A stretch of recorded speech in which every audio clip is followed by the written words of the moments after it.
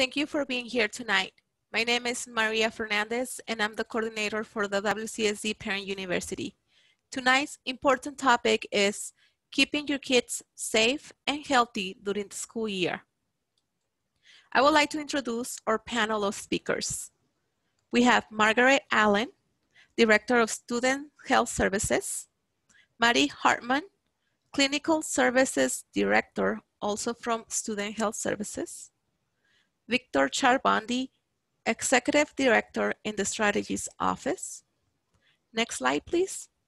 We also have with us tonight, Catherine London, Counseling Coordinator, Roger Button, Counseling Specialist, Trish Schaefer, Coordinator for Social and Emotional Learning and Behavioral Wellness, Jana Moyer, Social and Emotional Specialist. Our panel of experts has nearly 100 years combined working in the Washoe County School District on behalf of kids and families. We're excited to have them here. We are going to start with Margaret and Maddie from Student Health Services.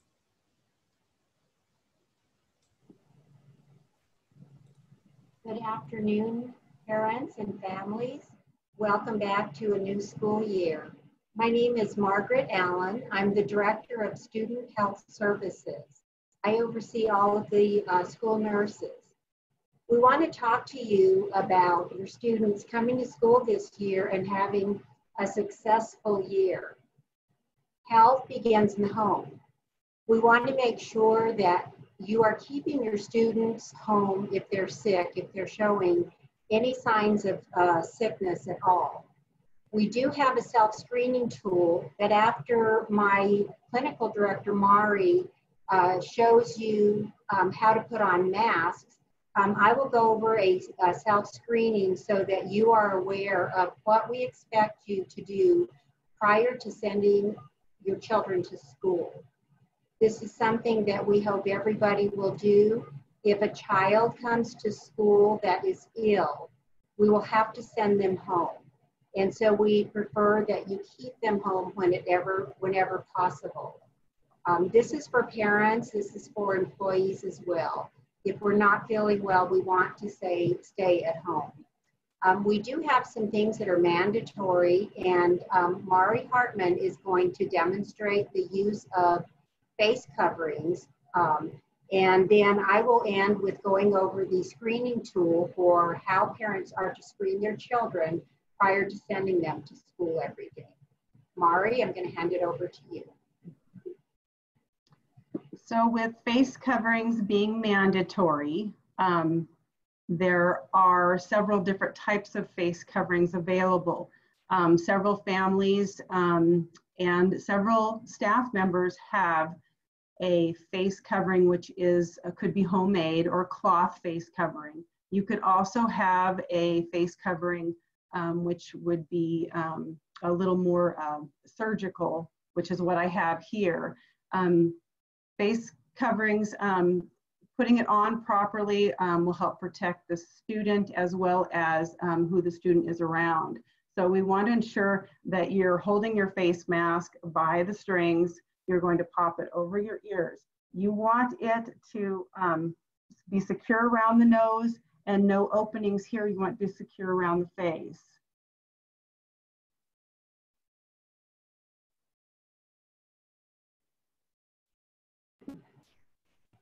Thank you, Mari. Again, we will accept any type of face covering, and if your child can't wear a face covering, we will need a doctor's note in order to make sure that your child has a medical reason for not being able to wear a face covering. The face covering will help protect the teachers and other people around, and when we're all wearing a face covering, we're protecting the other person. We will have some face coverings available if your child soils or forgets their face covering, but these are limited. And so we are hoping that You will be creative and supplying face coverings that are appropriate for your child.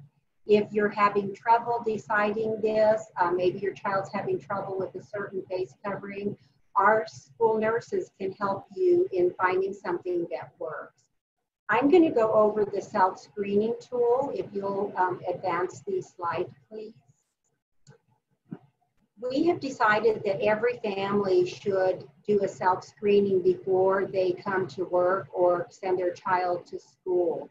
We want to know if anyone in the household has been sick, but we're particularly using this screen for an individual person. Has the child had any of these symptoms in the last 24 hours? We're looking for new or worsening respiratory symptoms.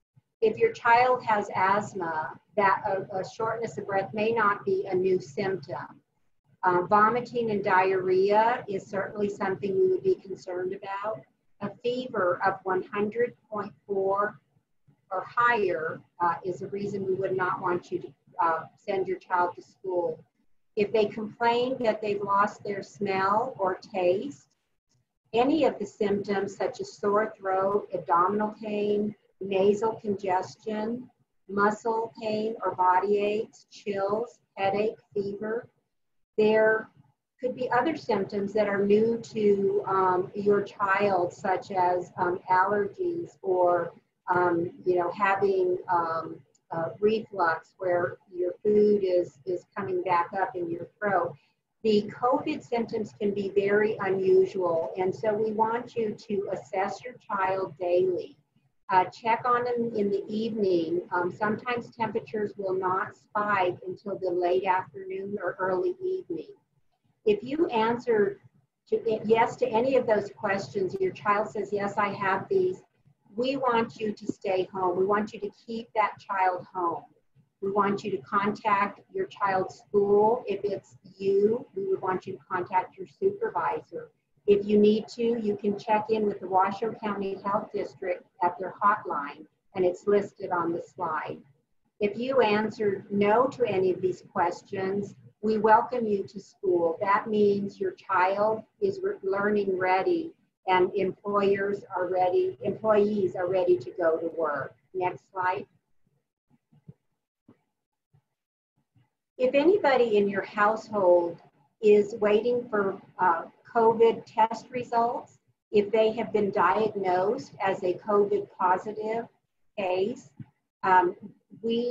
sometimes they may not be tested. Maybe the doctor just knows they have the symptoms.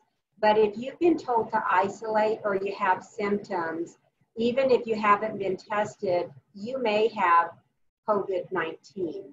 We do not want you to come to work or school if you have tested positive or anybody in your family is positive with COVID. You can call the Washoe County District Hotline, do a self-assessment, and they can do free testing. There's also other testing available throughout the city. Again, if you are diagnosed or any member of your family is diagnosed with COVID, we want you to stay home. 10 days have to pass from the first symptom that you have. After those 10 days, we want 24 hours to where you are not having a fever, you're not having any symptoms, and you're not using Tylenol. So it's going to be 10 days plus 1 day to make sure that all those symptoms have passed and you're not using medication. And all your symptoms should be improving at the end of that 10 days. Everyone in the household who is not tested positive for COVID should isolate in the home for 14 days. Next slide. The reason that close contacts in the home have to stay isolated for 14 days is because that is the time, 14 days is about the time where germs could be spreading. Somebody could be feeling really good one day and then 2 days later test positive. So we want to make sure that if you're exposed to it, you're staying home for 14 days, isolating, and then call the Washoe County Health District COVID hotline at 775-328-2427. You can also check in with your school nurse if you're uncertain about symptoms. Next slide. Mari went over face coverings. We want to start also with making certain that along with face coverings, you're washing your hands. We want you to wash your hands, have your child wash their hands before they put their mask on and when they take it off. Again, you can use any type of face mask. It can be one that you throw away. If you're using one that is to be thrown away, you really need to throw it away every day. If you're using a face cloth, face covering that like this one, and it can be made with any type of material, preferably that is thick enough to prevent germs from entering. Make sure you're washing these daily. You can hand wash them with soap and water and just let them dry and be ready for the next day. Again, wash your hands after taking off your mask and just keep washing your hands often. That is the conclusion of our presentation, and I thank you for listening. We're really excited to have your children back in schools. School nurses are available to help you and help your child if they're struggling with any types of issues with their face mask or illness when returning to school. Thank you.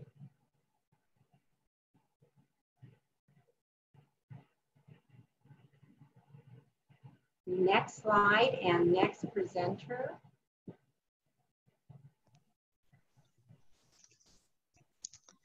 Hello, my name is Catherine Loudon. I wanted to make sure that I let you know that we would be answering questions at the very end of the presentation for those of you who've asked questions.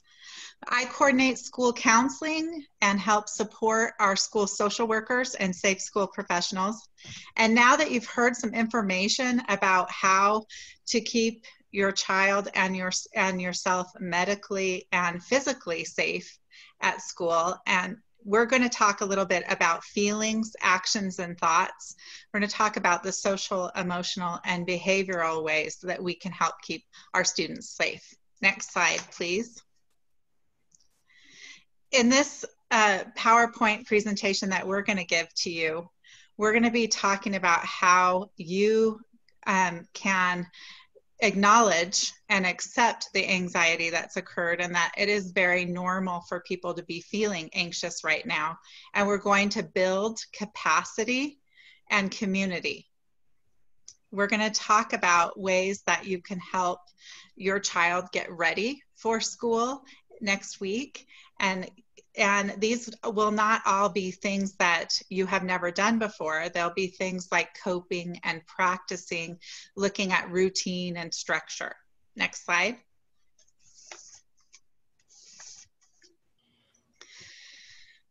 Almost everyone that we know has been experiencing some form of anxiety.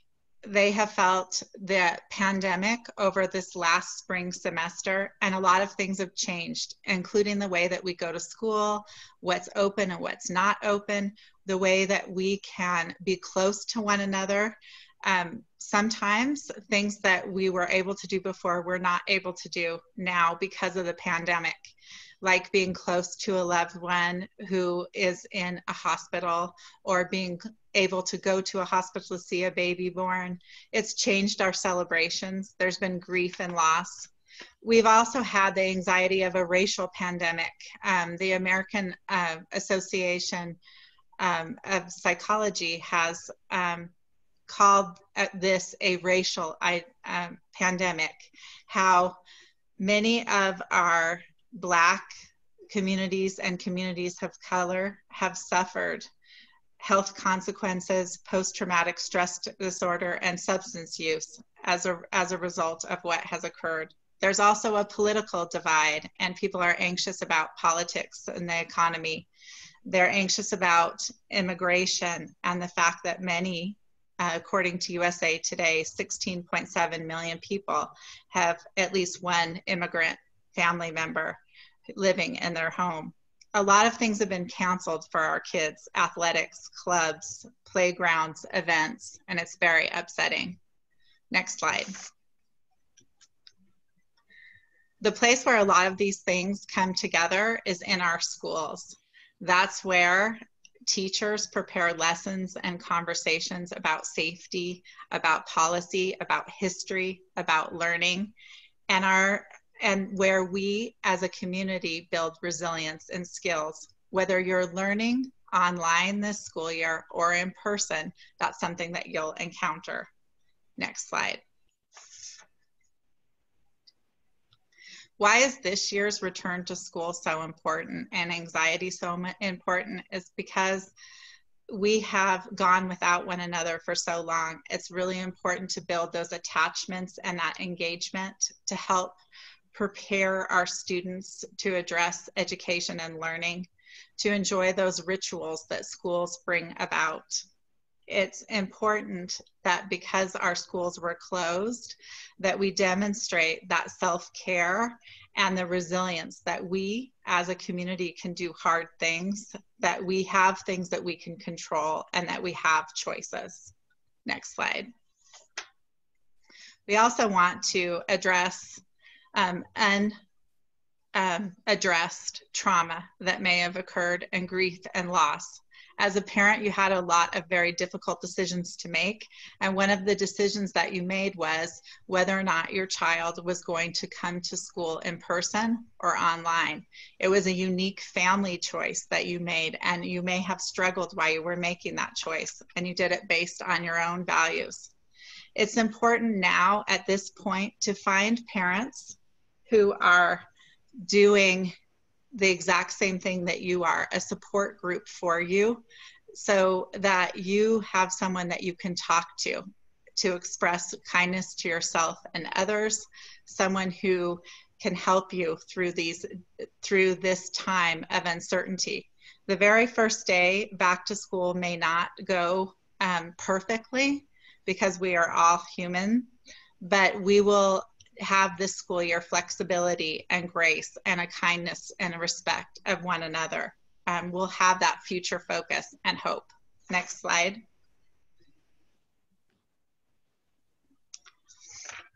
So there are some things that you can do. First of all, please read the reopening plan. Everyone keeps referring to the reopening plan. It's available in English and Spanish.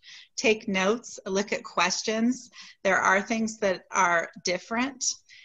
Look at where to go for help in that plan. Have a discussion with your child about role-playing scenarios. What happens if you lose your mask? Who do you talk to in class? What are some ways that you can understand how the buses look different, or prepare in advance what you can do about learning from home? Next slide. Before school starts, practice getting up early. The time that you have to get up. Prepare to have comfortable clothes. Practice hand washing in advance so that when you are at school, you can understand how that will look.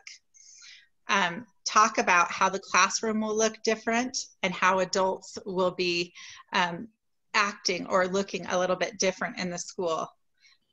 Do your usual back to school ritual of getting the desk and the supplies and all of those things together. It helps build the excitement for the school year, whether or not your child is learning in person or online. Next slide.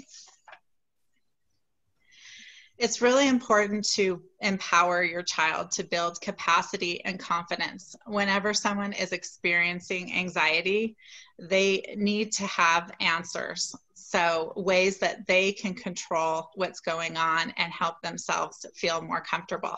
So one of the things that you can do is teach them grounding, which is where they really sit calmly in their chair with their feet on the ground. They feel what it feels like to be there in the chair. They take deep breaths, and they can learn those deep breaths, such as deep belly breathing or ocean breathing. They can give themselves a big hug, which we often call a clam hug. They can practice safety, have a look at distance, see what is exactly 6 feet apart and 3 feet apart. Teach them about transitions and show them things like ways to connect with one another. The teachers in schools have been working on lots of activities. So it's really important for them to know that there's going to be ways for them to re-engage and have fun at school. They might give an air high five or an air hug or send one another a heart or a fist bump or a elbow bump. And those things are really important to help our kids feel comfortable. Next slide. Okay. As a parent, if you're choosing in-person or distance learning, you can help your child feel at ease by having open conversations about what's worrying them and also letting them know it's natural to feel anxious at times.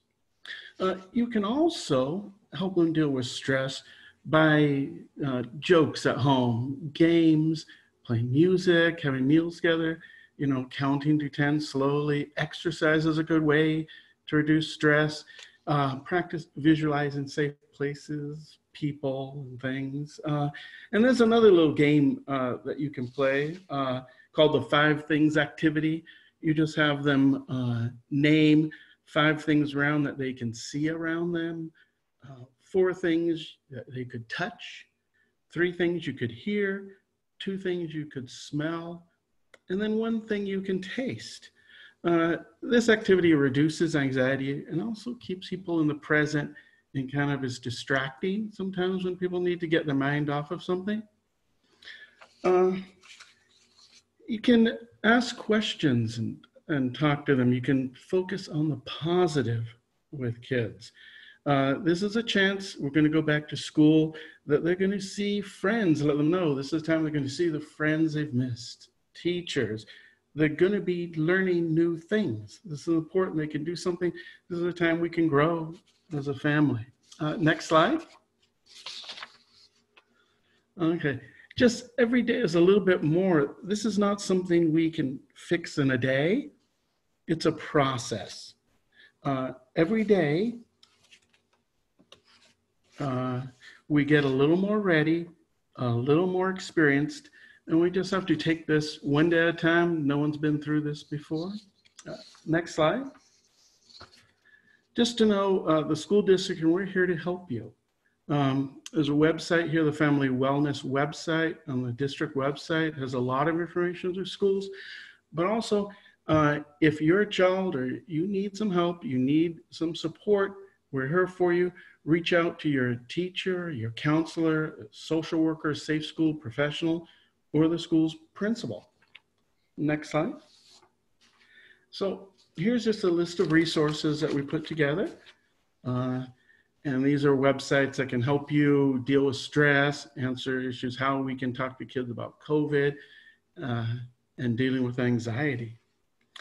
All right, well, next up we have Trish Schaefer, coordinator of social emotional learning and behavioral wellness, and Jana Moyer, social emotional learning specialist. Thank you.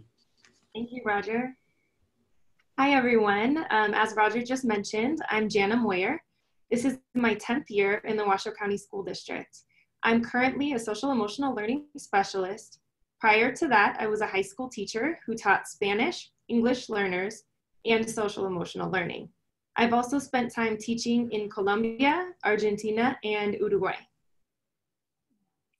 Thank you, Jana. My name is Trish Schaefer, and I have the privilege of overseeing social and emotional learning, behavioral health and wellness, multi-tiered systems of support, and restorative practices. Great strategies here from our counseling experts. And so they gave you some different ways to help your child build routines and begin to normalize returning to school, whether that's hybrid, in school all the time, or distance learning. So Jana and I are going to share how you might help your child address the feelings that might come up as your child returns to school. We want to assure you that the Washoe County School District community of educators are centered on relationships with a foundation built on existing strengths from our Washoe County School District family and school communities. Your students will be experiencing curriculum to help them as they move through, but we're going to give you some strategies. So regardless of whether your child or children are physically present in classrooms, engaging in distance learning, age 3 or 18, relationships will shape their learning environment and their social and emotional and academic growth. As I said, the teachers are equipped with curriculum and resources to help your child support their social and emotional development, and we want to make sure that you are too. Tonight, we're going to talk about the importance of understanding and acknowledging the variety of emotions that you and your children may feel as we prepare for and begin the next school year. We'll also cover some strategies that you can use to help your family identify and process emotion so it does not become too overwhelming, and make sure that you have a fabulous start to the school year. Next slide, please. So all of us are born with some universal innate emotions. Here you see the 5 characters from the movie Inside Out, representing joy, anger, sadness, disgust, and fear. If you haven't seen this movie, we highly recommend it. Even though we all experience these universal emotions, we may express them differently. The first and arguably the most important part of addressing emotions in a healthy way is to be able to recognize and name what you're feeling in a given moment. Then you can work on understanding the cause and how to respond. Understanding where an emotion is coming from may be more difficult during this time. There may not be an obvious spark or an exact moment that sets off a feeling, but there is a constant undercurrent of stress and anxiety from the current situation. When we practice recognizing and understanding emotions in ourselves and others, we begin to navigate these emotions in a healthy way. This is particularly important when we are all wearing masks and the expressions on our faces may not be clear and visible. For this reason, identifying and naming our emotions and being willing to ask questions and speak openly has never been more important. Next slide, please. Once we've established the basic emotion we're experiencing, it's time to use a more precise word to label our feelings. Teaching our children to label their feelings helps ensure that we don't misinterpret cues or behavior and respond in unhelpful ways. For example, if your child is worried or anxious, but doesn't know how that feels, they may say they're angry or sad, or they might describe a physical symptom, such as a stomach ache or feeling tired. One way to increase your emotions vocabulary is to practice labeling feelings. You can use pictures like you see here, or play a game where you make a face and ask them to guess how you are feeling. You can even take selfies with your child and practice labeling them with a feeling word. For more of a challenge, try this while wearing a mask. Another version of this game involves choosing a phrase to say, such as, "Good morning, I'm glad to see you," using different tones of voice. And then ask your child to label the feelings they hear in your voice. You can also be intentional about telling them how you feel, naming it and telling them how it feels for you.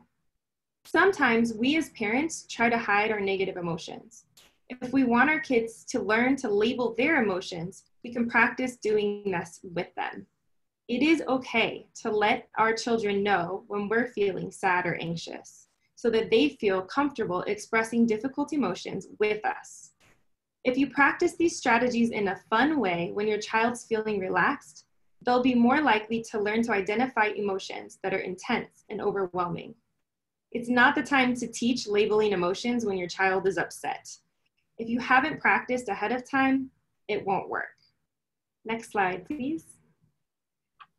So once you work on labeling and identifying your feelings, it's not just important for you to identify, but then you need to talk with your student about what is needed to comfort or address in the moment. Here are some sentence stems on the screen. An example would be, what I'm feeling is overwhelmed because I feel like I have too much to do today. What I want to happen next is to get my list of to-dos to a more manageable list. What I need right now is for someone to help me prioritize because it all seems important. That's pretty sophisticated for our little guys. And sometimes the answer when you talk with them may be, I don't know. It's developmentally appropriate for many of our children, depending on their age, to truly answer, I don't know. It is always best to give them a little time to see if they can come up with the answer, but if they can't, try offering choice. It allows your child to remain in control and teaches them not only about identifying feelings, but healthy ways to cope when they are feeling overwhelmed.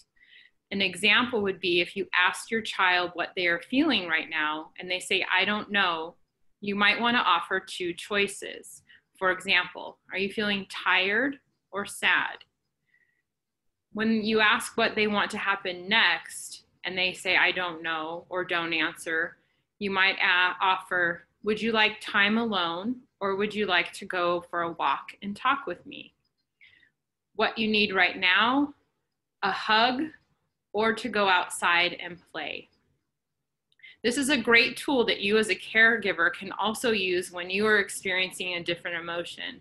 Modeling this type of sentence stem and expressing what you are feeling not only helps you focus and stay calm, but it also helps model for your child what you hope that they will be able to do.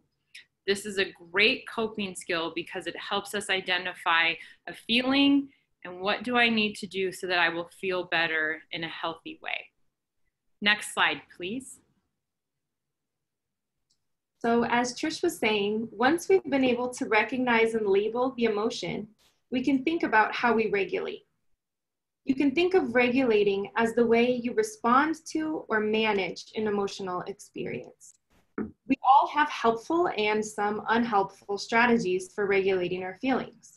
When we're responding to an intense emotion, such as rage, fear, or sorrow, we might yell, blame others, or eat a pint of ice cream. Are these regulation strategies helpful? Maybe in the moment. Depends on what we're hoping to achieve. Are there other strategies that could be more beneficial to our health and our long-term relationships? Absolutely. To regulate our emotions effectively, we need to understand where we are and where we want to be.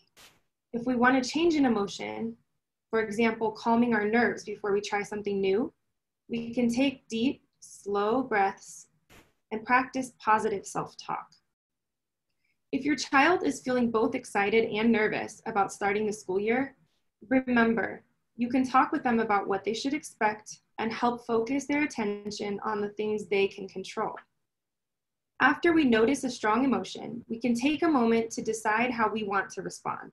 By focusing on what's within our control, taking slow, deep breaths, or using other regulation strategies, we can reduce anxiety, that uncomfortable feeling of being nervous, improve the quality of our sleep, improve focus and overall wellness, and make good decisions. We can do all of these things with strategies that help us calm our nervous system. There are healthy and unhealthy strategies. One way to decide if we're responding in a healthy way is to ask ourselves these questions. Is that strategy helpful for achieving well-being? Is it helpful for building relationships? Or specifically with our children, is it helpful to achieve academic success? Taking some time to think about what strategies work for you in different situations can help you regulate your emotions with your children, and you can practice these strategies with them. I'm going to ask you now to consider a few healthy strategies that may work for you. Maria, could you please launch the poll? So families, if you could take a second to read through what you see here. If you are feeling anxious, which of the following strategies would work best to help you be more calm? And then go ahead and choose one or more that you think would be effective for your family or for yourself.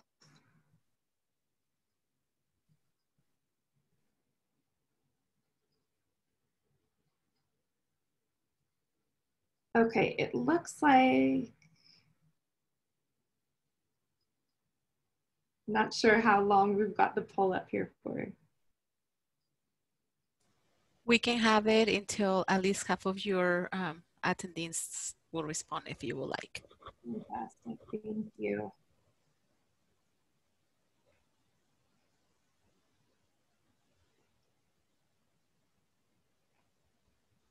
Right, for the sake of time, if you would like, I can end it now. Sure, thank you, Maria. Right. Maria, can you share with us? Fantastic. So we're able to see here that many respondents chose taking deep, slow breaths, talking to someone they trust, focusing on what we can control, and then positive self-talk. These are all great strategies for us as adults, and they're great things for us to practice with our students. Next slide, please.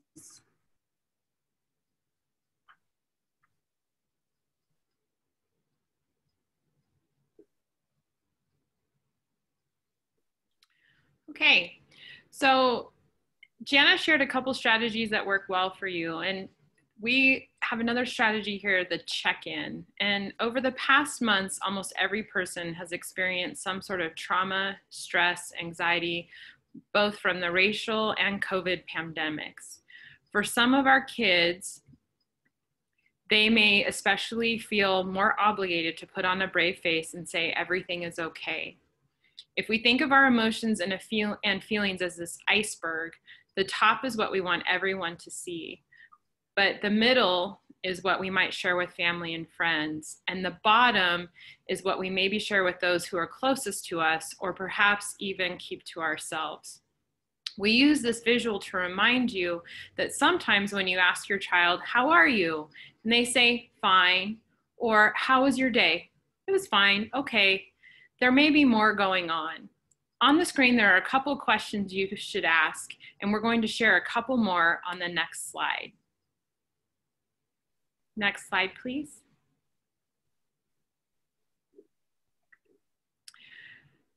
So empathetic conversations are a way that you can check in with your child.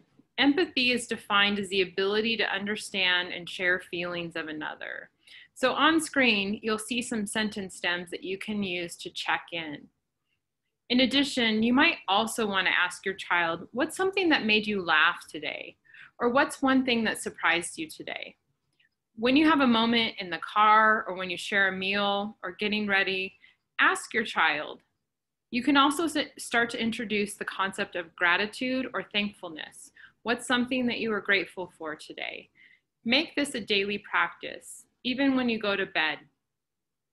It gives you a way to check in with them. You'll notice on the right-hand side, we also have gentle reminders that you can end each talk with an affirmation.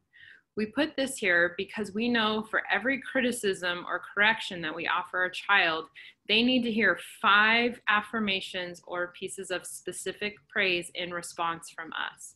So each time you talk, think to yourself, have I given them 5 I love yous, or great job taking out the trash and helping out today, for every criticism?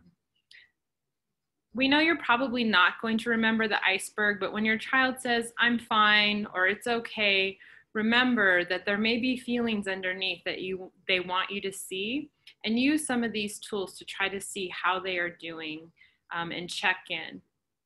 Next slide, please.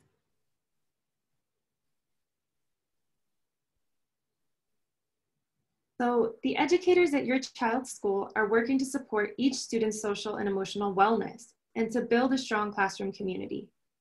In Washoe County, every student will be exposed to lessons to build their social, emotional, and academic skills. Both adults and children experience feelings of loneliness. Knowing the future of social interactions are uncertain, we can get ahead of feelings of isolation by prioritizing relationships and making sure to find ways to keep both ourselves and our children connected with friends and family. Here in Washoe County, across the country, and truly worldwide, we're living through history, and it's uncomfortable. One thing we know is that we need community now more than ever. By paying careful attention to how we and our children feel, we can use healthy strategies to regulate emotions, stay connected with our friends and loved ones, and better navigate these uncertain times. Next slide, and back to you, Maria.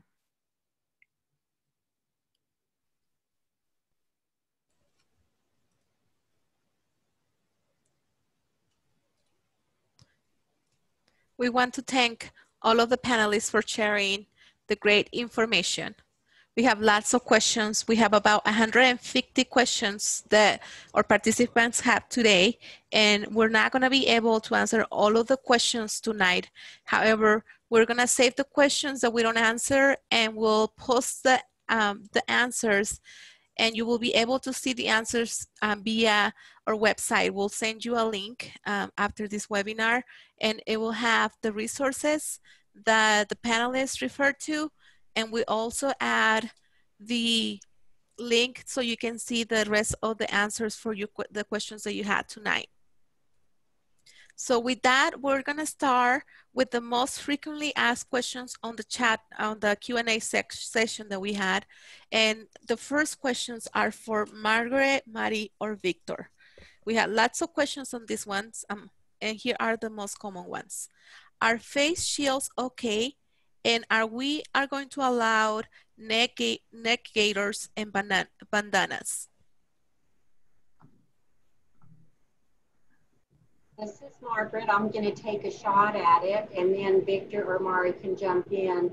We are not restricting the type of face covering. We just want to make sure that it is safe. We prefer that your child wear a face covering that covers the nose and the mouth.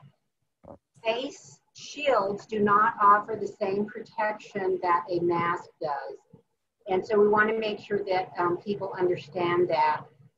We have physicians in the community who tell us all the time, even if my patient child has asthma, I would like them to wear a face covering. And so we would really like for you to practice and to experiment with the type of face coverings that your child would feel more comfortable in wearing. It's important that they do this before they start school. A face shield can be worn in special circumstances, but we'd like you to work with your principal and school nurse if there are special needs. If your child has medical issues, we would like a note from a physician that states the reason this child can't wear a mask or a face shield, and then the principal and others in the school will make this decision. But please consider very seriously that there are two options if you do not want your child wearing a face mask or they can't. You can do distance learning, or you can send them to school. We do require face masks, and so please reach out to someone if you need help in deciding about the face mask. Victor, is there anything else? Yeah, thanks, Margaret. Great response. I don't really have much to add other than please, I wanted to say thank you to all the families for being on the call tonight. This is super exciting to be able to engage with so many different families. And I would say that face shields are never a substitute for a face covering. And so face coverings are the directive of our governor, and they are required. So that's what I would add. Can I ask you a follow-up question, since now we know that face coverings are going to be required unless we have a medical condition? Parents are asking, will there be a time during the day when kids can take their face their face coverings off? Yeah, that's a great question, Maria. And I know Margaret or Mari could answer this as well. And the answer is yes. We know inevitably that many of our teachers and staff will need to take some deep breaths and remove their masks temporarily for certain periods of the day. And those breaks, when students do remove their masks, they should notify their teacher or an adult that they would like to do that. And that teacher or adult should supervise that and at least keep an eye on that student. And that student can temporarily remove their mask, but they need to be 6 feet or more away from any other adult or student. So it needs to be done in a very safe and orderly fashion. And then after the student removes their mask temporarily and takes some deep breaths and feels better, then they should reapply that mask and then continue on with their day. Thank you. What about thermometers? Our families are asking which one will be the most efficient one to have. This this is Margaret, and any type of thermometer that you can get, you know, either one that you want to put under the tongue, as long as you have coverings and you're disinfecting that between uses. I think the easiest to use is a digital thermometer that has a light that you just don't touch the child's forehead. But any type of thermometer is acceptable, and we just want you to kind of keep an eye on that. And, you know, again, probably a temperature is going to occur late in the afternoon or early in the evening. Your child may come home tired the first few days.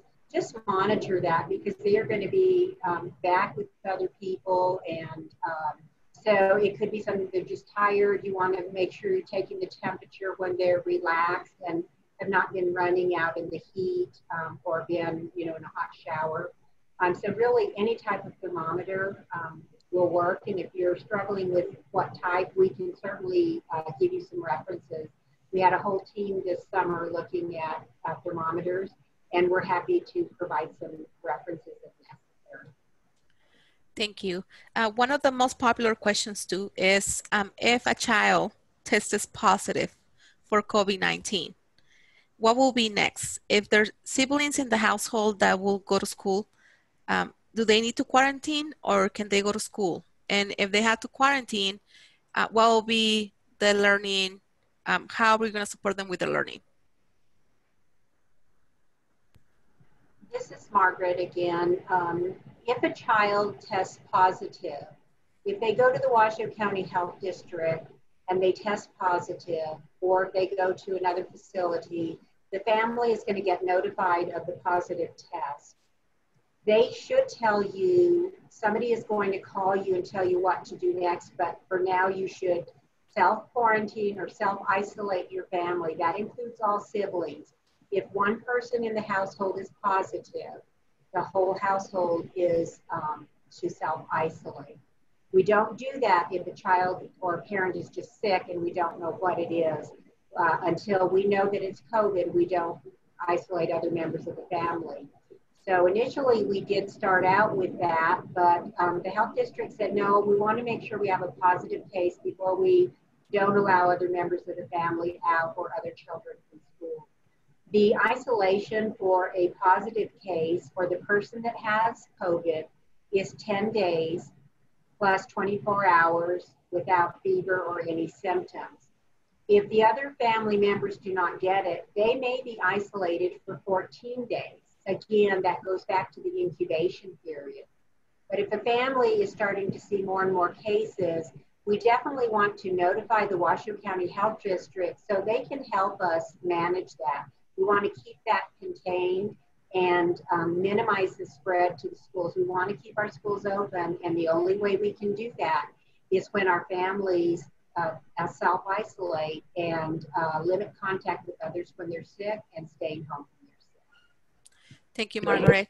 Maria, the only thing I would add to what Margaret said really quick is that the same situation or scenario will probably play out if it's an elementary classroom and a child tests positive in an elementary classroom. The students in that room will likely be quarantined for 14 days.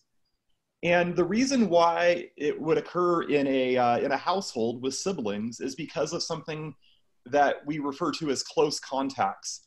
And the way that you define a close contact is if an individual had exposure to whoever tested positive for within 6 feet for more than 15 minutes.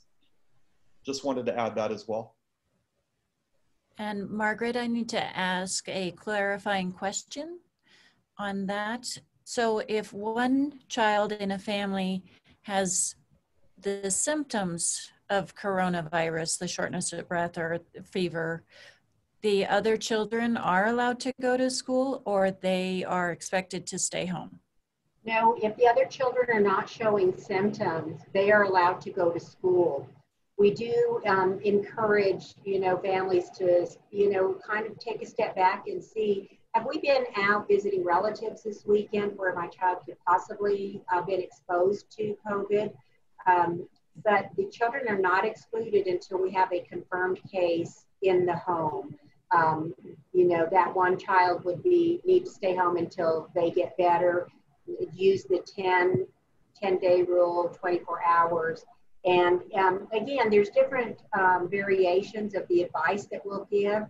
If a child is sick, say with a sore throat or something feels like the flu, and they go to a physician, the physician tests them and they have the flu and they test them and they're negative for the coronavirus, we're going to look at different criteria as to when we can bring them back. We would not exclude them necessarily for the 10 full days. We want to look at if it's flu related or GI. But again, we are assuming that everything is COVID until it's proven that it is not. Okay. All right, so we are going to do a couple questions for Catherine and Roger. So the first question we have here that is most popular is, will coping and behavioral health and counseling be available for distance learning as well? So yes, every student will have and be assigned a school counselor, so we will still have all of our school counselors. We've received over $4.5 million to maintain our school social workers, other mental health professionals, and safe school professionals. And we will be providing counseling services and supports to students who are in distance learning as well as face-to-face. I would also say the counselors at each school, if they have kids on distance learning, they consider those that caseload and they're servicing those kids. Thank you. Go ahead, Trish. And from our office, we work very closely with our teachers who are supporting our students on distance learning to be sure that we're still working on those important relationship skills and identifying feelings, and also academic growth skills, so time management and pacing and that kind of thing. All right, we'll do just the last question because I think a lot of people are wondering about this, and it's about attendance. Trish, you probably can help us. They want to know about attendance policy. If kids are sick with the COVID-19, what are the policy on that? Okay, well, I know that we are still requiring and encouraging all of our students to attend school. That has not changed. If they're speaking specifically of the 10-day rule that was in place before, we have lifted that, understanding and knowing that students may need to stay home. However, school is still required and still mandated, so that has not changed. But if you're worried about the 10-day rule, then we understand that we will be asking students to be home at different times throughout the year. So that component has been lifted for this school year. Thank you so much. So we have put together some of the resources shared here tonight, and you will receive those via email and also text message if you included your your cell phone number when you register for this webinar. So immediately after this webinar, we'll follow up with the link so you can give us your feedback on this filling up a survey. We want to know what other topics you would like to hear from us. And finally, we want to share another opportunity for you to learn about the processes for lunches, busing, and more. If I can get this next slide, please. This Saturday, there's going to be a live broadcasted Back to School Expo on the district's Facebook page, as well as live stream on the district website. The English version begins at noon and the Spanish version at 1:15 p.m. We want to thank you for your time tonight, and we hope that you will join us on the next month for our next FAST webinar. If I can get the next slide, please.